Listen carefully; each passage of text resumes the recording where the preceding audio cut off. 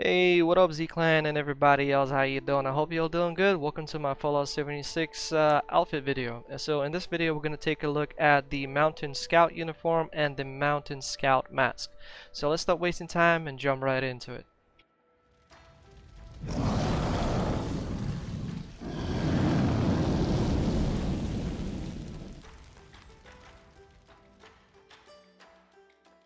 Alright, so let's begin.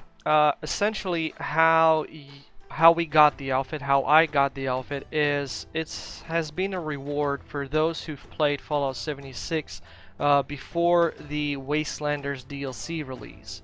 So if you played Fallout 76 before the Wasteland DLC release, you are able to craft this outfit. It should be in your workbench over here. So previously we were able to craft only the outfit but not the mask. I believe there was a feature with the mask, but now you can also craft the mask as well. So you can go to your armor workbench and navigate to your letter M and find the Mountain Scout uniform. There it is.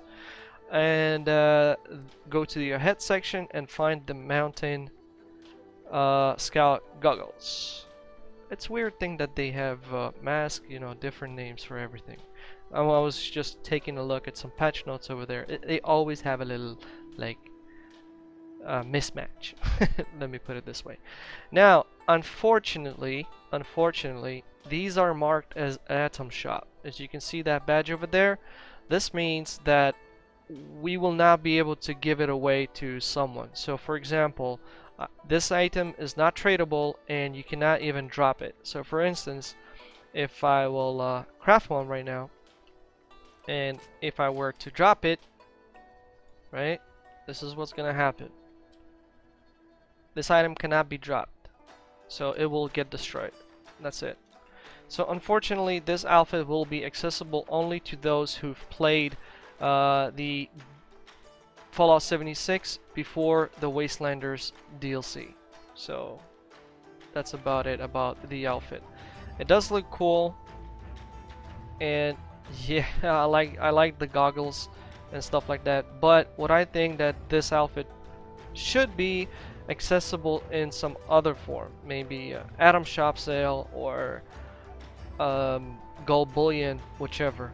Most probably is going to be Atom Shop if they were ever to decide to give it. On the other hand, this is a reward to those who've been playing for X amount of time, so it could be, you know, how I would say it, unique. But what they could do, because I'm pretty sure a lot of people would want this outfit, is to make it a little bit different and sell it in the Atomic Shop, and keep this version of the outfit as exclusive to those players who played the game before the DLC. So I'm pretty sure maybe they will be handing over such rewards for those players who are playing this game for a lot, and we will be getting these type of rewards. Essentially, there are also other different types of items and outfits that even I missed out, because I believe you were able to claim those only by using your Twitch Prime or something like that. I remember it was something in that area. So some outfits I do not own because I do not own Twitch Prime. Maybe next time if something pops, I will get one and try to get the outfit. But what do you think? Should this be available for purchase on the Atomic Shop, or should this be exclusive, like exclusive to players who played the game at that time? You know, come to think of it, I would even say that keep it exclusive, to be honest. Yes, so you can identify, okay, this guy actually played before the Wastelanders DLC, meaning he is, you know, well-experienced player or something in this area. But I would say that making a little bit slight different version of the outfit, make it exactly the same, just look different, and put it in the Atomic Shop, that would be a good idea as well, because it will give an opportunity to those guys who really wanted this outfit, but you can't get it because you didn't play before the DLC. I hope you catch my point. Like for example, spoiler by the way alert, there is a Brotherhood of Steel Spec Ops outfit. I have it in my stash over here, and You can earn this outfit by playing the daily ops, right? But you can't buy it. So, but you can trade it. So this one right here, which actually looks good with these with the mask as well. So it can only be obtained by playing daily ops, right? But as far as I heard, there's gonna be another option, kind of similar to that outfit, but is gonna be coming to the Atomic Shop. So if those who don't want to grind those daily ops, honestly, you should, because it gives a lot of caps, a lot of script, a lot of legendaries. I got all of my new legendary guns all from the daily ops. So this baby right here, Bloodied Goss, daily op. The Party Wifey, basically junky minigun with VATS hit and damage resistance while reloading, daily op.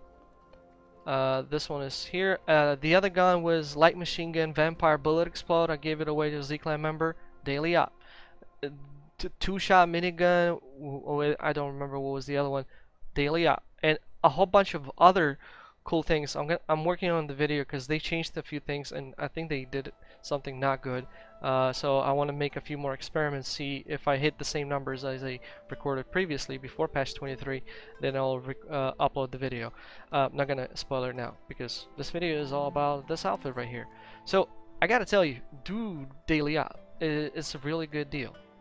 Trust me, you will not regret. Even though I do get a whole bunch of junk, but that junk goes to the vending machine for very, very cheap price for script, and I get to make even more caps like that. So basically, well, yeah, the outfit looks great. I personally think it should remain exclusive, but I also think that another version of this outfit should be created and made like accessible so you can buy it at the Atomic Shop, but make it look a little bit different.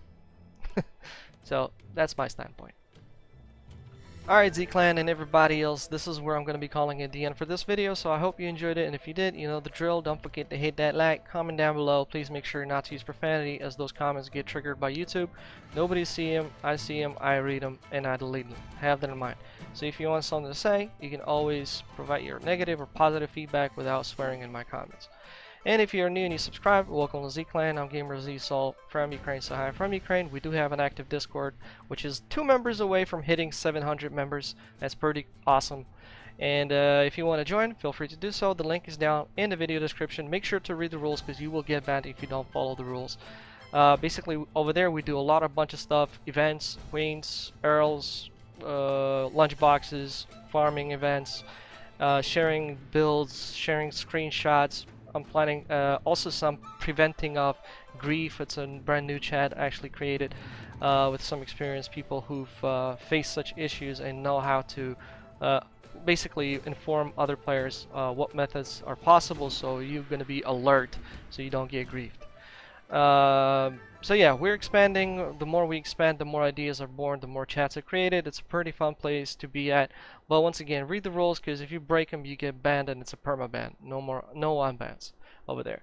So once again, thanks all for watching. I hope you enjoyed it. Oh, by the way, if you get lost, there is a tutorial video on how to use our Discord, just in case. And now, y'all have a good morning, day, and night, whatever you guys lock it at, and I'll see you on the next video. Thanks all for watching. Bye.